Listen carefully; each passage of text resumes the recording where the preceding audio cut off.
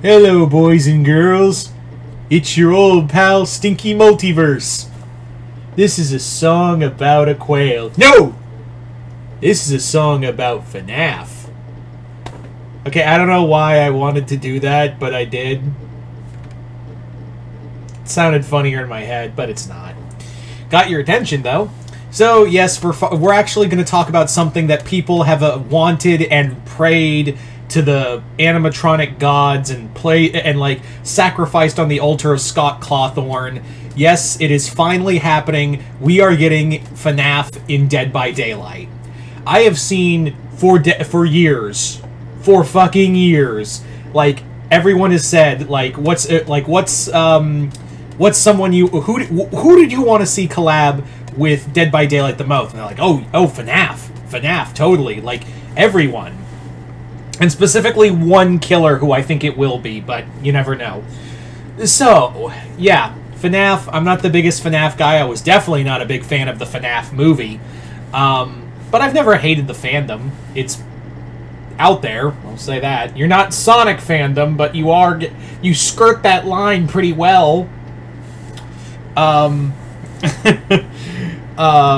So, yes, it was going to be teased that they were going to do a collab for the Five Nights at Freddy's 10th anniversary, and a lot of people thought it was going to be Fortnite. And I'm not saying there's still not a chance of that happening. There's probably a good chance that Fortnite's had everyone. FNAF is just is just next on the road at some point. But Dead by Daylight thematically makes more sense, and it makes more it's more appeasing. Although I have seen a lot of people complain, like, why wasn't Freddy Fazbear in Fortnite? Kids, I tell ya.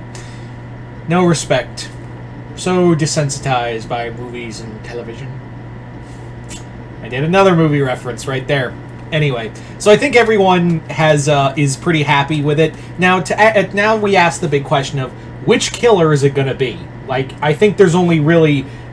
there's a multitude of like robots and animatronics you can use for Five Nights at Freddy's, but there's really only two that come to mind and really make the most sense to represent the fandom or represent, you know, the franchise on a whole, and that is Freddy Fazbear and Springtrap.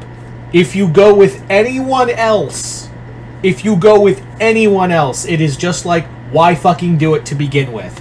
If you went with like Foxy, and Foxy's got a fandom, don't get me wrong. Foxy's a popular character, but you know how much like people have been wanting, like, you know how many videos I've seen online of people like demanding Springtrap in Dead by Daylight? Like, if it's not Springtrap, it has to be either or. The two biggest faces of your franchise, it has to be either one of them.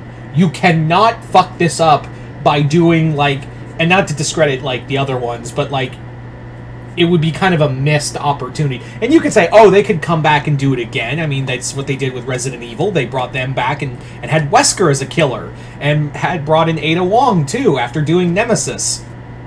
And there's talk of them, you know, collabing again with Resident Evil and doing Mr. X in the future.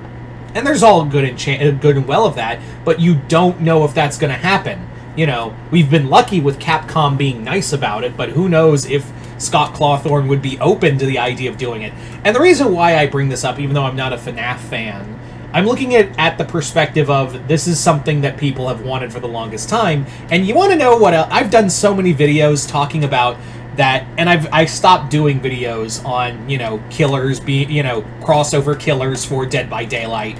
But you really want to know what there's no excuse anymore for anyone else. There is no more fucking excuses for any other characters to show up in Dead by Daylight. No, I'm serious. There is no more excuses, unless it's a rights issue for facial expressions, or you have to get rights from an actor whose face is seen. I have no fucking clue why you can't get the following. Why haven't they done Candyman yet? There's no excuse for that. No excuse. I think Art the Clown... I take this back. I do think we will get Art the Clown in the near future. I guarantee you that they're at least talking about it for Art the Clown being in Dead by Daylight.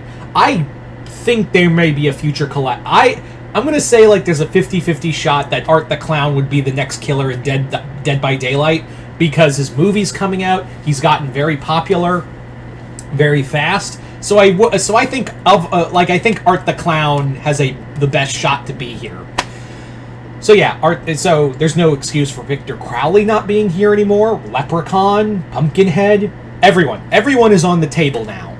And if we're talking about like other indie horror characters showing up, you have no, like, Bendy, I think, is going to be at some point in this game now. Now that you've opened the door to FNAF, Bendy's on the list. Fucking Huggy Wuggy from that game? I just remember the name Huggy Wuggy. The toy one. Fuck. You know what I'm talking about. But I guarantee you, Huggy Wuggy's probably going to be on that list too.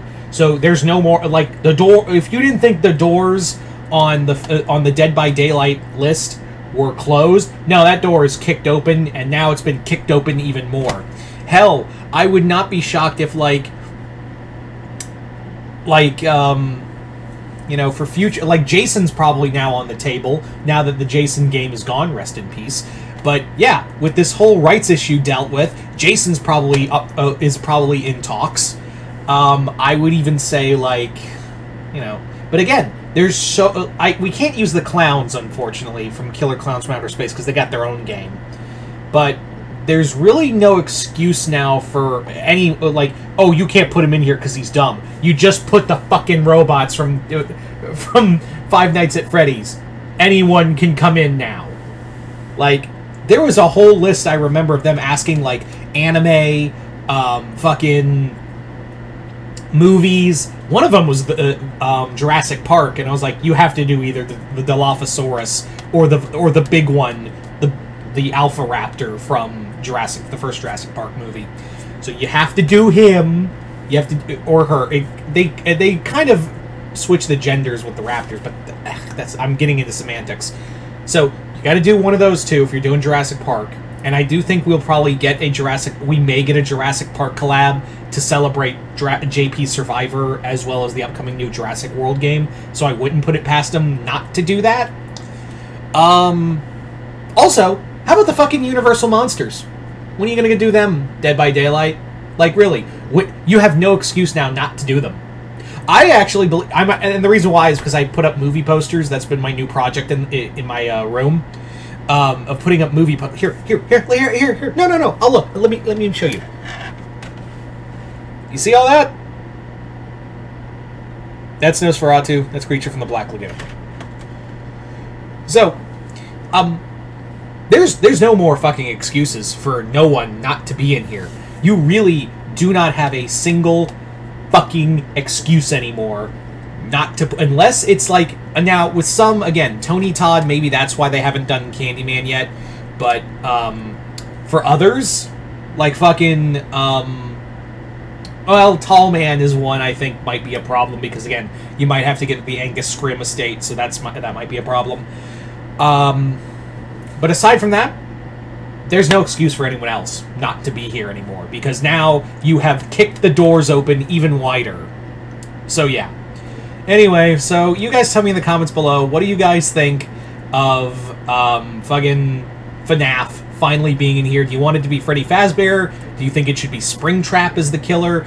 Or who are you, like, who would you pick? I'm asking because I know I got some major FNAF fans in my subscribers. So I'm curious to see what you guys have to say. But other than that, hope you all enjoyed this. I'm Mr. Multiverse. I'll see you next time in the Multiverse.